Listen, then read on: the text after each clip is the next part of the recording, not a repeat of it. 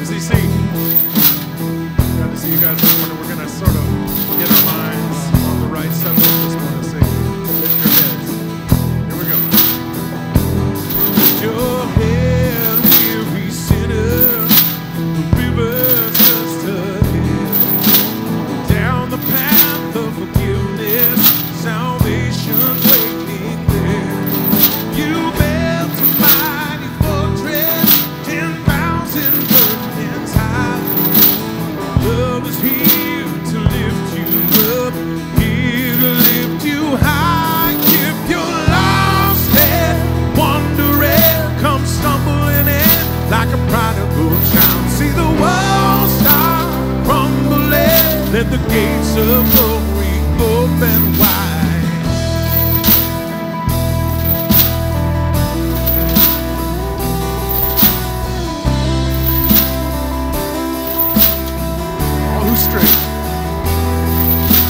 All who strayed, and walked away, unspeakable things you've done. Fix your eyes on the mountain, let the past be dead and gone. Come on, saints and sinners, you can't outrun God. Whatever you've done can't overcome the power in the blood. If you're lost and wandering, come stumbling in like a prodigal child. Let the walls start crumbling, let the gates of glory open wide. If you're lost and wrecked again, come stumbling in like a prodigal child. See the walls start crumbling, let the gates of glory open wide.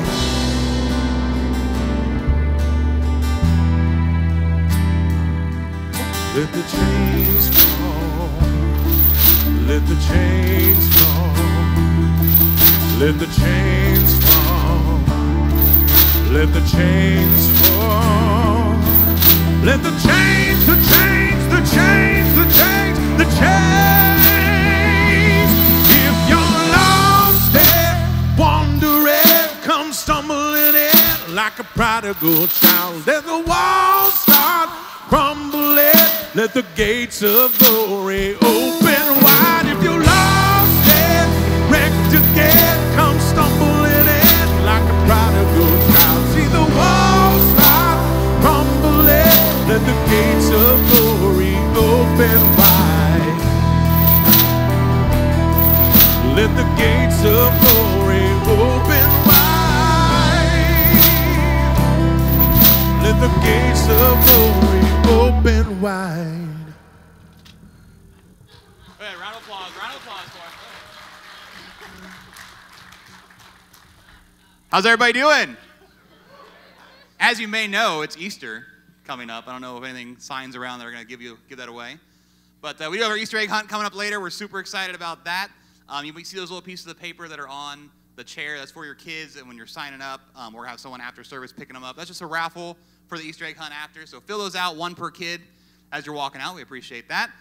Before I go on the rest of my announcements, I did want to make an apology. I know we live in a world where sometimes you can post things online that can be taken wrong. It can bring some hate or some debate to each other. So I made this a few weeks ago. It would be in the Easter season. So just wanted to apologize to those I offended. I had a picture of black jelly beans on my face. Yeah, exactly. Yeah, who's my black jelly bean people? Make some noise. Yeah. Thank you. Be sure to pray for those people around you who are not making noise for the black jelly beans. So I do apologize for anybody who took offense to the black jelly beans that I had put on Facebook. But a couple other things do coming up. Like I said, next week is Easter. We're super excited about that. As we open our doors, it's one of the most common times you're going to have people who are new to the church or maybe coming back to the church. So we got 3 services coming up next week, 8:30, 10 o'clock, and 11:30. For you online, it's going to be not this time next week, but 10 o'clock is going to be our online service. So hope to see you guys there. Be sure to keep inviting your friends, family, coworkers as we celebrate this remarkable story of the death and resurrection of Jesus.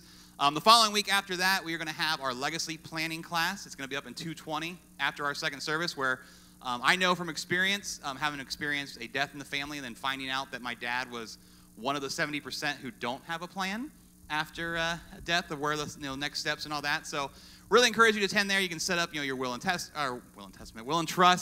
and different ways of what's going to happen with your stuff as you leave this earth. Because unfortunately, unlike Jesus, you're not going to be coming back to tell us what to do with that. So we want to encourage you to attend that class next week so we know what's going to happen with your stuff when you make your way to heaven. So we thank you. Thanks for being here. Continue standing, continue worshiping us as we celebrate and enter into Holy Week. Thanks, guys. Amen. Thank you, brother. All right, we're going to continue in our worship this morning, sing about our Lamb of God, sing of Jesus this morning. So you join with us.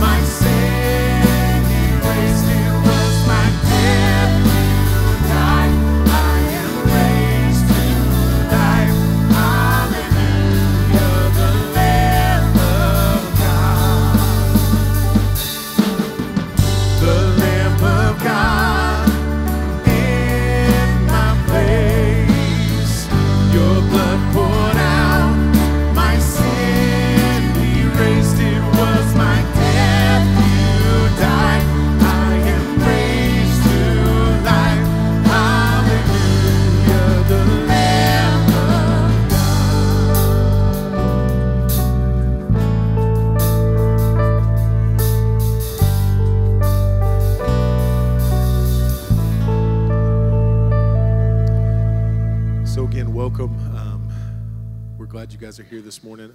If we haven't met, I don't always think to introduce myself. My name is Josh, worship leader here, and we're glad to get to worship with you guys this morning.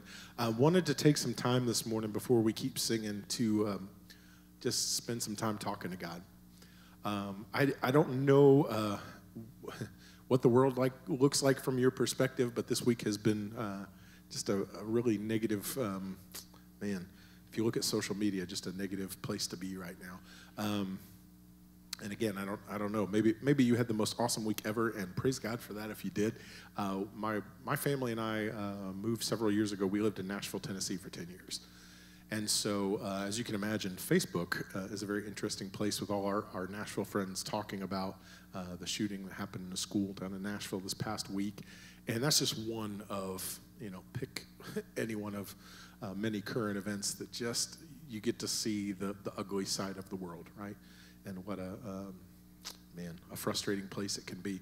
And there's, we could have lots of debates and conversations, and that's mostly what you see in the world right now, as who's to blame and what's to blame and how to fix it and whose fault it is. And I think for our perspective, I think where I like to land on that, or where just the gospel shows me to land, is that the real story is that somebody that God loves and created and Jesus died for got so far down the wrong path on something that did something terrible to a bunch of people that God loves and created and Jesus died for. And that's the real story. God loves us. He made each and every one of us, and he wants so badly to have a relationship with each one of us. And we get so tangled up in so many different things in life. And there's so many ways that life can, we can run far afield from what God intended. But when we come to pray, we have the opportunity to interact and sort of speak on behalf of those people, pray for those people. And that's just, like I said, one of many things that we can pray about. And as soon as you start talking about something like that, right, faces pop into your head of people that you know that are going through hard times. Maybe it's you, your family, friends, coworkers, schoolmates. There may be there's always the potential for things going sort of sideways in life. And so I just felt like we pray every week. We sing songs to God every week. We hear a message from the Word every week. But there are some times that we want to just stop and take a little bit more of a moment to go, man, there's so many things that we could mention. Let's just take time together to do that, all right? So I'm going to pray, and let's just talk to God this morning. Father, when I thought about taking time this morning to pray, I didn't really know what it was that I wanted to say. But I guess the tendency, and I can only speak for myself, my tendency is to pray when something's going wrong, and to talk about that thing that's going wrong, and ask for your help with the thing that's going wrong, and to start there and to camp there and worry about how you can fix what's wrong in my life. And I don't always think to start with recognizing how amazing it is that the creator of the universe wants to hear the sound of my voice talking to him. And so, one, I want to start there by saying, God, you're amazing. You created everything that we see, everything that we know, everything that we are is because of you and from you. And God, you are amazing. And if we've sang that and not realized it, or sang it and prayed it and not meant it, God, I can say for me this morning, I ask your forgiveness. We take time this morning to say we're sorry that we have, in our lives and in our gathering together as the church here, that we have not fully acknowledged what you've done in our lives, but come to you and just with our requests first. But God, there is so much going on in the world, and you can look to the headlines nationally, internationally, in our own community. But God, you don't have to leave this room to see that there are things, there are struggles, there are sicknesses, there are diseases, there are marriage struggles and family struggles. We're trying to raise kids right. We're trying to work out problems at work and work out problems with our friends. And the world can be just an oppressively heavy place if we only ever look around and don't look up. And so God, this morning we recognize that we get to talk to you. We get to ask you for help. And we get to realize once again that if we only ever live life trying to handle things and manage the chaos by our own strength, by our own wisdom, by our own power, we are doomed to fail. But our Heavenly Father, you are right here with us, wanting relationship with us, waiting, maybe not even to solve the problem. There might not be the resolution for every situation like we want. And we talked about last week that even if you don't fix all our problems, what will we do? But God, we choose to come into this place again and to live our lives the rest of this week acknowledging your greatness and your glory and living our lives seeking to be more like Jesus, seeking to be a disciple of his, to concern ourselves more with honoring you in the world and honoring you with our lives and what our lives look like and the things we choose to prioritize for you than about our success or our great happiness or the accumulation of things or of good times or of just ease of living. But God, there are times like this where there are suffering, there is hurt, there is death happening, there is struggles of all kinds. And when they come close to us, we're forced to realize once again how fragile life is, how temporary it is, and how sad that it has to come to that for us to remember that we're only here for a short time. There's something so much bigger in the story than our little chapter. But God, still you love us. Still you seek us. Still you want us. We're humbled by that. And so this morning as we sing songs and as we come and listen to your word once again, we pray that you hear clearly from us that even when we are struggling, even when we come in here and sometimes we're not ready to believe it again. We're not even sure. Maybe we might be kicking the tires. There's those of us who are new that are not even sure, can I even believe this? But I think I see a glimmer of hope, and I think I've seen you at work, and I think maybe this was you. So I'm going to sing the songs, and I'm going to put my hope in that you are the God that you say you are, and that so many have testified about, and so many have proclaimed your great works, your great love, your great wisdom. So we're going to rest and hold on to that in these times that can be so dark. We're going to hold on to hope. You have us. And so God, we sing as people who have hope. Not maybe that every situation will go exactly as we thought, but there will be a day when all those hard times will be no more. And so God, we sing with hope this morning. We sing acknowledging that we believe. We choose you again and again and again. We love you, God. It's in Jesus' name we pray. Amen. How I long to breathe the air of heaven, where pain is gone and mercy fills the streets, to look upon the one who bled to save me and walk with him for all eternity.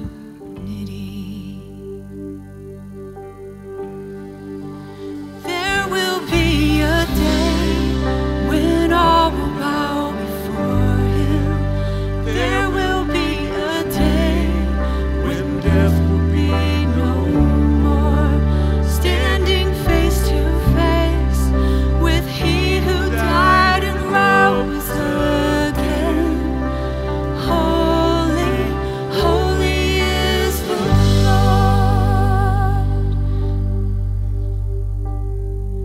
And every prayer we prayed in desperation, the songs of faith we sang through doubt and fear, in the end we'll see that it was worth it when he returns to wipe away our tears. There will be a day when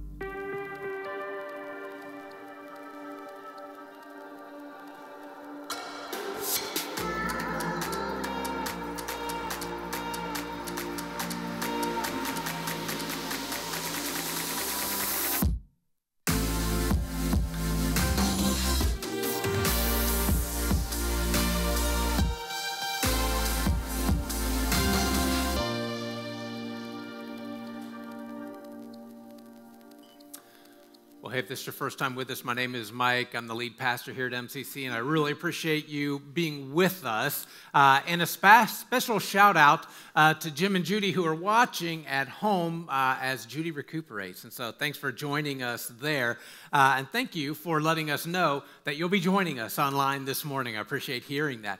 Hey, we're in this series. We've been in a series that we're calling Just Like Us, and we're looking at people in Scripture to see how our stories and their stories are incredibly similar. And next week, we're going to see what Easter tells us about how we're just like Jesus. And so I hope you'll join us for that. And if you've missed any of those, you can catch up at our website with those messages. You might be surprised at how similar you are to people that you'll be glad to be compared to, and others that maybe, you're not. And honestly, today, of all the people that we're looking at, today for me is the most difficult.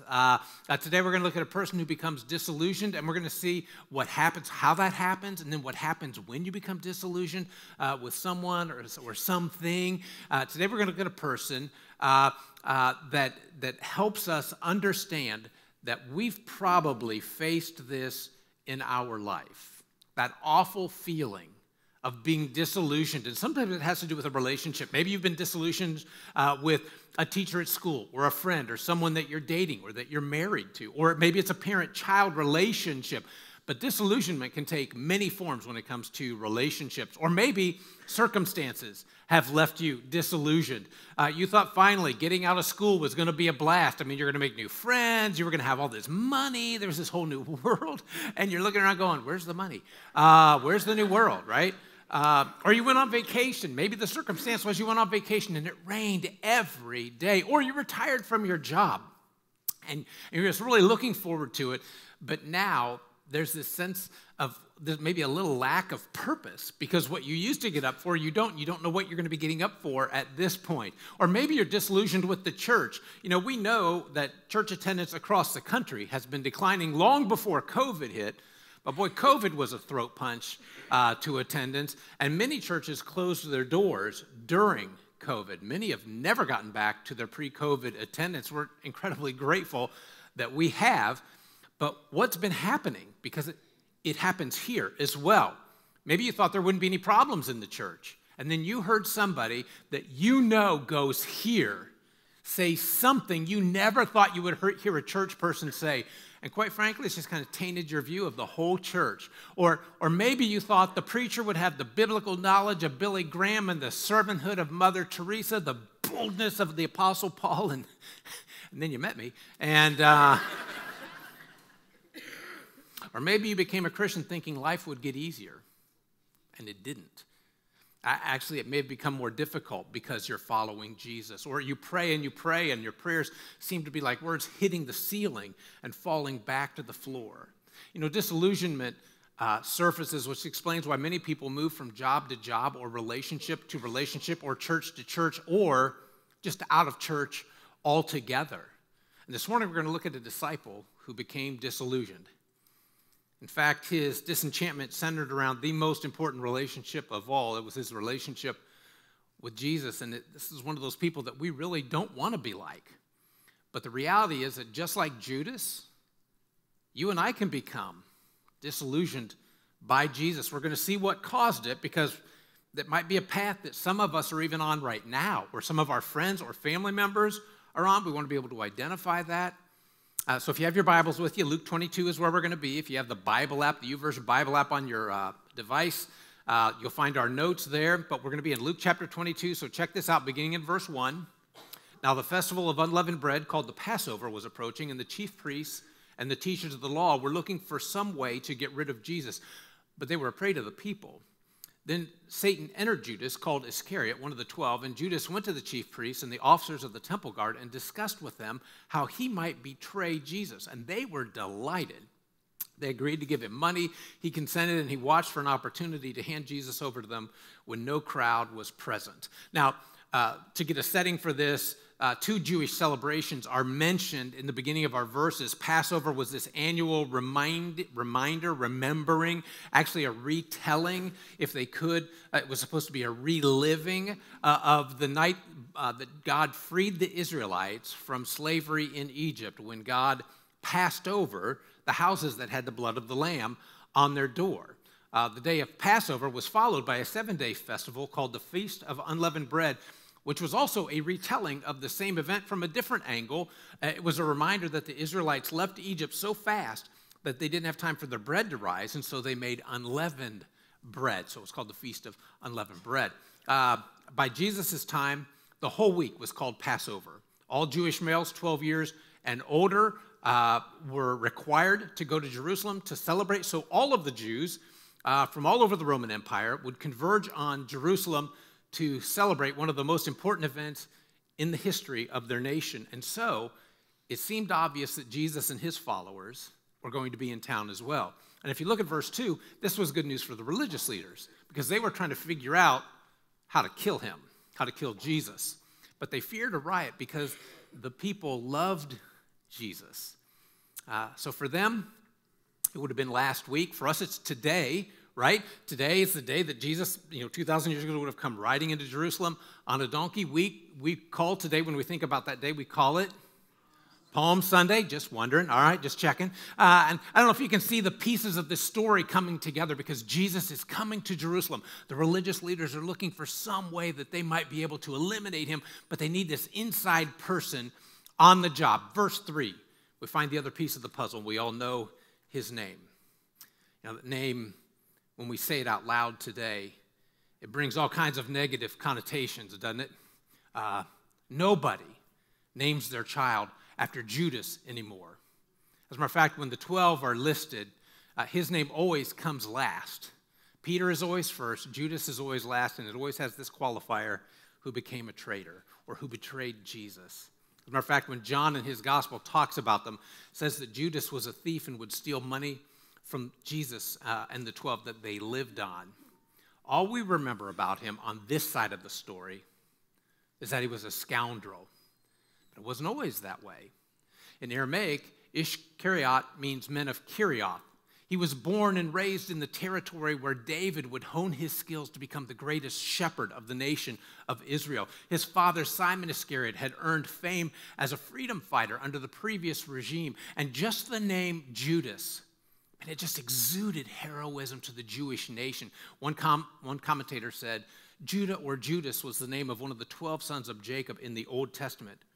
And the uprising for independence that would have happened 164 years before Jesus was born was led by a man named Judas Maccabeus, who was looked upon by the Jewish nation as kind of the way we look at George Washington in our country today. I mentioned a moment ago that Ishkariot meant men of Kirioth. There's actually a little bit more behind that name. In the book of Acts, we read that it refers to a Sicarios, which was a radical freedom fighter, and they would carry a blade, in a dagger that would be in their tunic that nobody would see, and they thought nothing of assassinating Romans or anyone who collaborated with Rome for that matter. Whether or not Judas was one of those extremists, we don't know, but what we do know is heritage suggests that he was looking for a Messiah who would secure freedom for Israel from Rome. So, as a son of the tribe of Judah, raised in the heart of Judea, bearing the honored name of Judas, could there be any more loyal person in all of Israel? Jesus hand-selected working-class men who did little to conceal their flaws. All 11 of them, the other 11, were from Galilee, as far as we know. Judas was the only selection that actually would have made sense to the people in his day. He saw Jesus calm the storm. He saw Jesus raise the dead. He was with Jesus when he made the lame walk. But I want to make sure you catch this. It's in the notes. Being in the right place without the right heart leads to frustration. You can even be in church. You can sing the songs.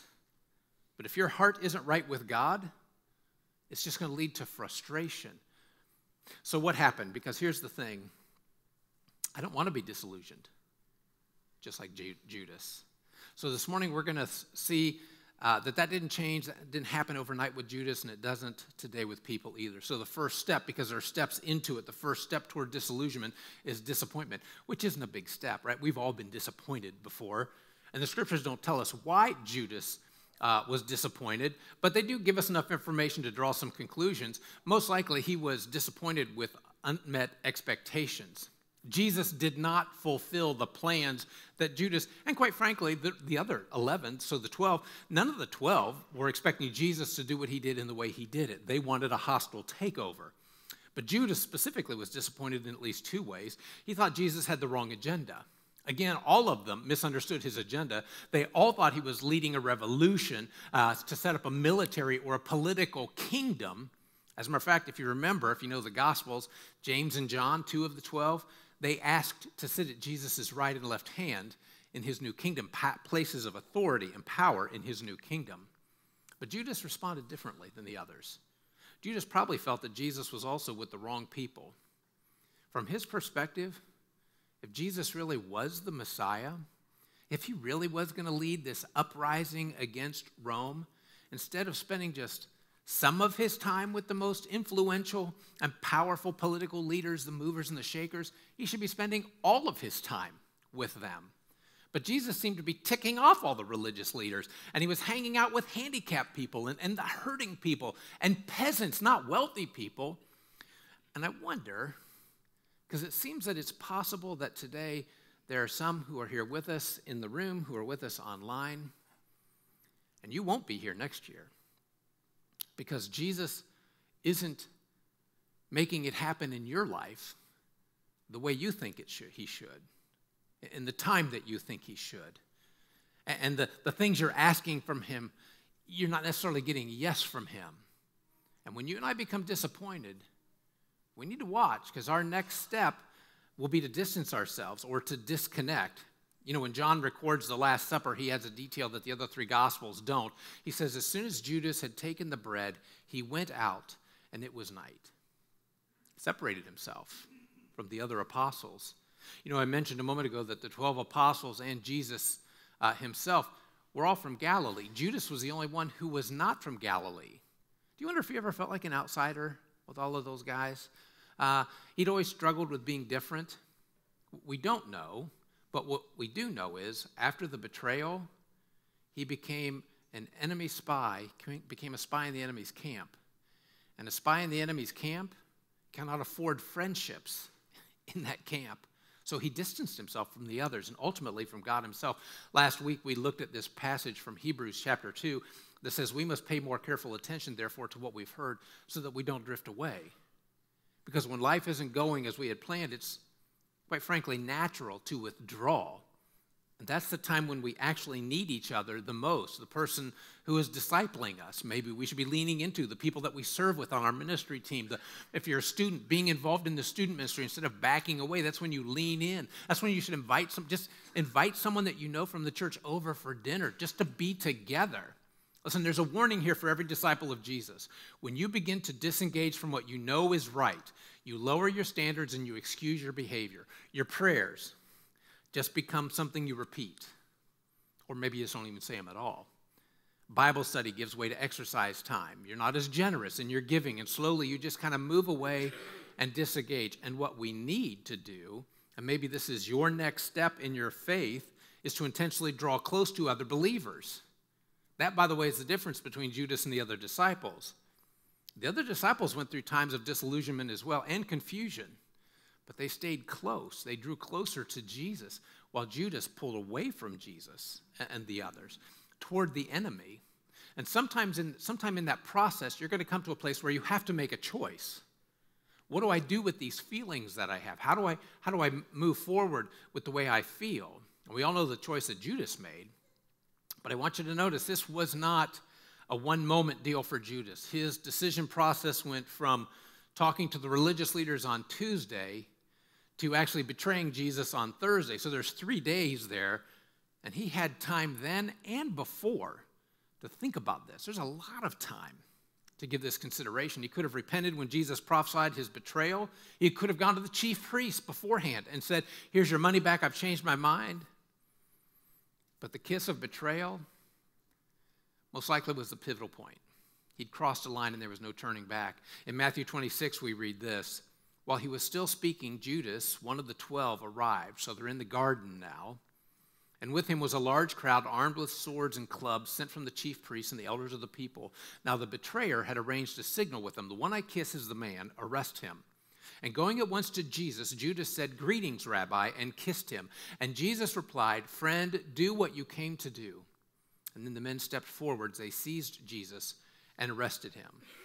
Now, while this is decision time, I want to make sure you don't miss this. This decision is a result of a series of smaller decisions that did not honor God. But that kiss was a line in the sand, right? The Bible tells us that Satan had already entered into Judas days before, but with that kiss, we see that Judas allowed Satan to take up residency inside of him. Can I just say that in our lives, we know when we're in process? We know when we come to that line in the sand, or the kiss. What is that kiss for you? When have you crossed that line? For the alcoholic, it's the moment that he opens the bottle. For the people involved in an affair, it's those words when you say, meet me at 7. For the divisive, it's when they choose to speak up and say words of criticism and sarcasm rather than holding their tongue. For the addict, it's going to that secret stash in the house that you think no one else knows about. Listen, the truth is, and this is going to be hard to hear, listen, we've all sold out Jesus at times. All of us have. Maybe not in those ways, and maybe not to the degree that Judas did, but we all know what it's like to get to that line in the sand and then walk right across it. After the decision had been made and he's followed through, Judas continues the downward spiral as this decision that was supposed to bring relief and joy actually turns out to be in the wrong direction, and it leads to despair. So look at Matthew 27. In the first light of dawn, all the high priests and religious leaders met and put the finishing touches on their plot to kill Jesus. Then they tied him up and paraded him to Pilate, the governor. Judas, the one who betrayed him, realized that Jesus was doomed.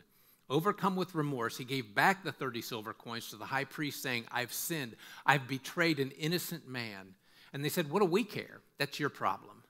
And Judas threw the silver coins into the temple and left. Listen, why do you think Judas tried to return that money? It tells us in verse 3, he was overcome with remorse, which, by the way, is a great first step. I mean, you've tried that, right? You realize that what you thought you were doing was right, but it turned out to be the wrong choice, so you tried to undo that choice.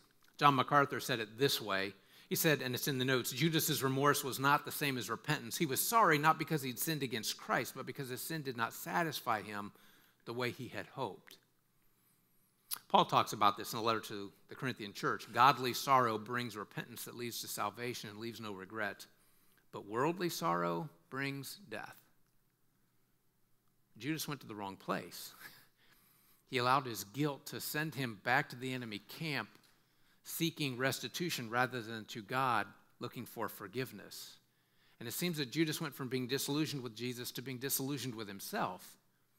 And I'm curious how many of us have gotten there where we get up and look in the mirror, we don't even really recognize ourselves anymore.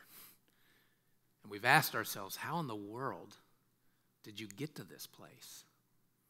The tragedy is Judas failed to repent. Listen, he still could have changed. He could have made it known to God, could have made it known to others. I blew it. I want to undo, right, this wrong so that the Messiah can be saved. And even though this betrayal led to Jesus' arrest, even if he had not done it, Jesus would have found a way to be crucified. It's why he came to earth. This whole crucifixion was not Judas's fault. Acts 2 makes it clear that Jesus died because of God's deliberate plan. This was part of a plan of God, his foreknowledge. But Judas could have come back to Jesus after the betrayal and asked for forgiveness. But listen, when my disillusionment leads to, or at least threatens to lead to separation from God, disciples of Jesus, what we do is we turn our hearts back to him and confess our sin and accept his forgiveness in our lives. That's not a momentary thing either. That's a process also. But Jesus' mercy knows no bounds, provided we ask for it, provided we really want to restore our relationship with God. Listen, don't let your weaknesses and your failure and sin and guilt alienate you from him. Rather, let them push you toward the Father for healing. Because it's important to see where this leads. His final stop was total destruction. It's the rest of verse 5 in Matthew 27. Judas threw the silver coins into the temple and left, and then he went out and hung himself. You know that's not uncommon today, right? On average, there are 130 suicides per day in our country. That's about one death for every 11 minutes. According to the CDC, in 2020, suicide was the third leading cause of death among 15 to 24-year-olds. We are the wealthiest and most blessed nation on earth in the history of the world. And when people figure out that the promises of this world do not satisfy, they become disillusioned with what they thought was most important. Jim Carrey, the actor, said, "I think everybody should get rich and famous and do everything they ever dreamed of so they can see that it's not the answer." Disillusionment, if it's not dealt with, can lead to destruction. Listen, if you want to listen to me, if you're on the brink of destruction, if you need help right now, your next step, the way you live on mission this week, you reach out for help. Let one of us here help you take the next step. And to be clear, listen, you don't have to take your life to be destroyed. In John chapter 10, Jesus says the thief comes to steal, kill, and destroy. Sometimes he just guts people and leaves them alive. And they are a shell of who they used to be. And he will do that to you. That's why disciples of Jesus need to regularly recalibrate. When Jesus was talking to those who wanted to follow him, he made it very clear what the cost of discipleship is. He said, "If anyone would come after me, he must deny himself, take up his cross daily, and follow me." By the way, and we've talked about this before, I just want to remind those of you who already know this and make sure everyone here does know this, that a person, when they were being crucified, were considered dead not when they stopped breathing on the cross, not when they were nailed to the cross. They were considered dead when they picked up the cross and began to carry it. Jesus knew exactly what he was talking about and what he was saying to his followers. The moment we decide to follow Jesus, the moment we decide to pick up our cross, dead men walking, that's where the phrase comes from. We die to ourselves and we give our lives and loyalty to our King, to our Savior, to our Maker. You know, it's an ongoing commitment that we make every day, that we remember every week when we come together for worship. Because our time of communion reminds us of the cross and Jesus' decision to give his life for our sins, but it also reminds us of our commitment to him through our baptism. And for those of you who have been thinking about that and have not made that commitment yet, we'd love to help you with that. But every time we remember what Jesus did, every time we come to this moment in worship, we remember that we have committed to denying ourselves, taking up our cross daily, and following him. We remember that daily as individuals. We remember it weekly together to encourage each other and to remind each other, you're not alone, and we are with you. And so I'm going to pray, and I'm going to give you a chance to talk to God about that, and then we'll remember together. Let's go to God. Father, thank you for a moment like this, not unlike Passover, where we take these emblems that Jesus, remind us of your body and your blood, and they draw us back to a day 2,000 years ago on a hill outside of Jerusalem, where you willingly gave yourself up for our sins, where you allowed your body to hang on a cross. You allowed your blood to be spilled on our behalf. And so in part we come to say thank you. But it's more than that. We come to relive that moment. Because those of us who are disciples of yours, Jesus, we come to recommit ourselves again. Our baptism said we wanted to make you Lord and Savior of our life. We make a decision every day as to whether we're going to pick up our cross and follow you again. And today we remember that together. And so we pray that you'll speak to us through these emblems, that they would draw us closer to you. Help us, we pray. Help us to be honest with you about where we are with things. Help us to be honest with you if we're doubting or if we're just discouraged or we're disappointed. It is in that confession that you begin the healing. And so we give this moment to you now as we talk to you about where we are.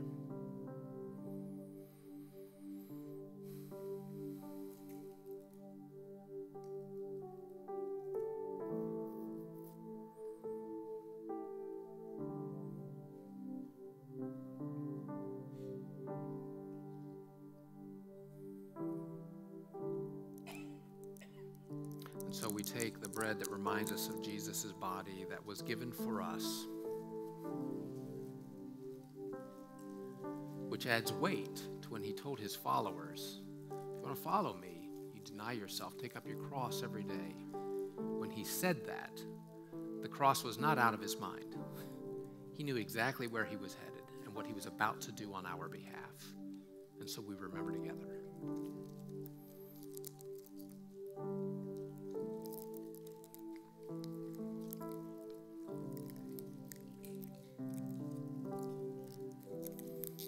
The juice reminds us of his blood, which continues to call to us today, to remind us of the walk and the life that we have been called to, and that he helps us with, and that we can be honest with him.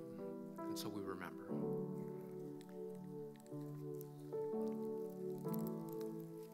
Father, may moments like these help us regardless of where we are in our walk with you.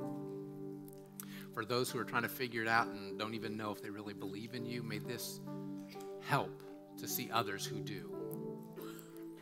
Father, for those who are questioning, who are doubting, who are struggling because of what's going on in their life or the life of someone they love a great deal, Father, may this moment help pull them toward you. And Father, for those of us who follow you, may remembering take us back to that day, to remind us that Jesus didn't call us to anything he was not willing and didn't do himself, so that we might be steadfast in our faith and trust in you. Thank you for this reminder. And Jesus, we pray this in your name. Amen.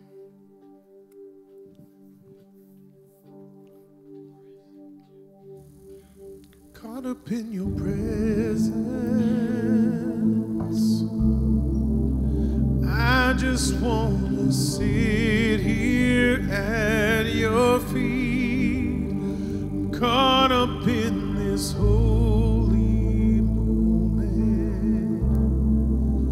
I never want to leave.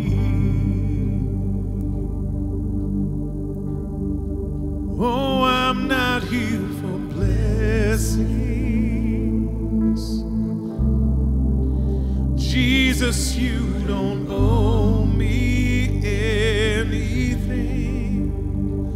more than anything that you can do. I just want you.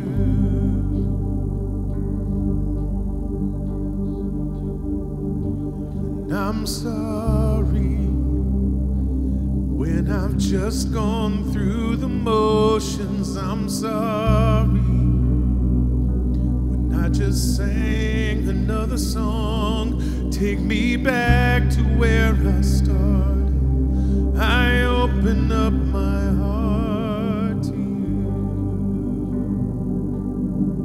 I'm sorry. I'm sorry when I've come with my agenda. I'm sorry when I forgot that you're enough. Take me back to where we started. I open up my heart to you.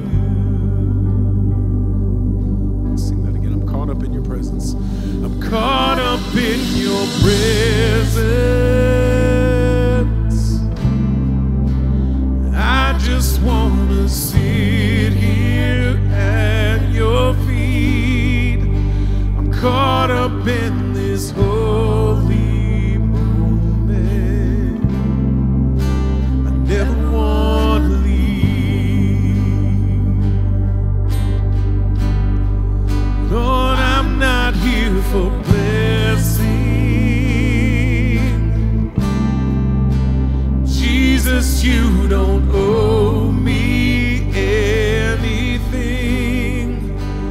more than anything that you can do. I just want you. Sing, I just want you, nothing else. I just want you, nothing else, nothing else, nothing else will do. I just want you, nothing else, nothing else, nothing else will do. I just want you, and nothing else, and nothing else, nothing else will do. I just want you, and nothing else, and nothing else, nothing else will do. I just want you, and nothing else, and nothing else, nothing else will do. I just want you, and nothing else, and nothing else, nothing else will do. I just want you. Indeed, I count everything as loss because of the surpassing worth of knowing Christ Jesus my Lord. For his sake I have suffered the loss of all things and count them as rubbish, in order that I may gain Christ and be found in him, not having a righteousness of my own that comes from the law, but that which comes through faith in Christ, the righteousness from God that depends on faith, that I may know him and the power of his resurrection, and may share his sufferings, becoming like him in his death, that by any means possible I may attain the resurrection from the dead. Not that I have already attained this, or am already perfect, but I press on to make it my own, because Christ Jesus has made me his own. Brothers, I do not consider that I have made it my own, but one thing I do, forgetting what lies behind and straining forward to what lies ahead, I press on toward the goal, for the prize of the upward call of God in Christ Jesus. Nothing else, sing nothing else, nothing else will do. I just want you, and nothing else, and nothing else, nothing else will do. I just want you, and nothing else, nothing else, nothing else will do. I just want you, and nothing else, nothing else, nothing else will do.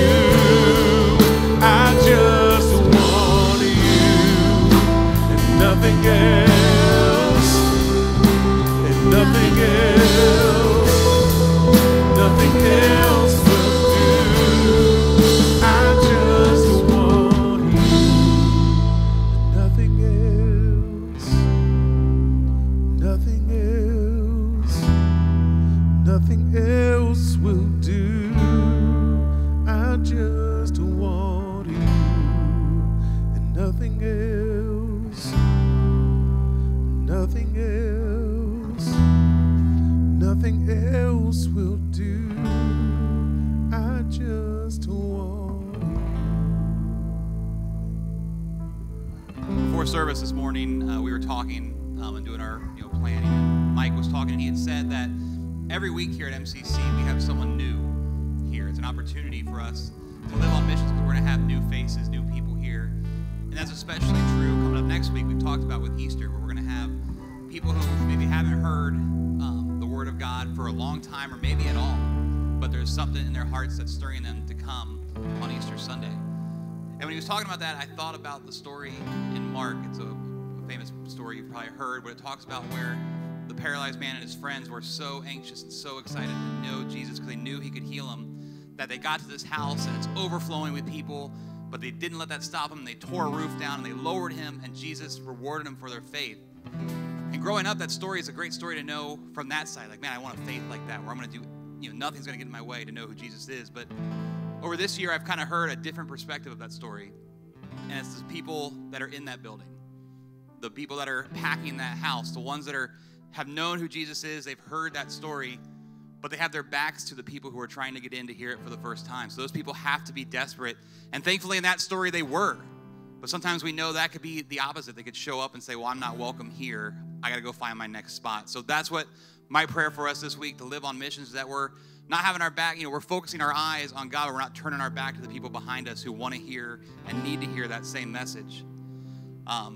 Like I said, I know we love that passion. We love that people here. But if you've met our facilities manager, Kelly, I don't want to be the one to tell him someone broke a hole in the roof to get down here to hear Mike's story. I don't want to be the one. You guys can do that. But we want to make sure that we're just that welcoming community, that they come here and they know this is where I'm meant to be. This is where God wants me here to hear his word and to grow to know him. So I'm going to pray for us, and then I'm going to ask that we continue living on that mission this week as we enter this Holy Week into Easter Sunday.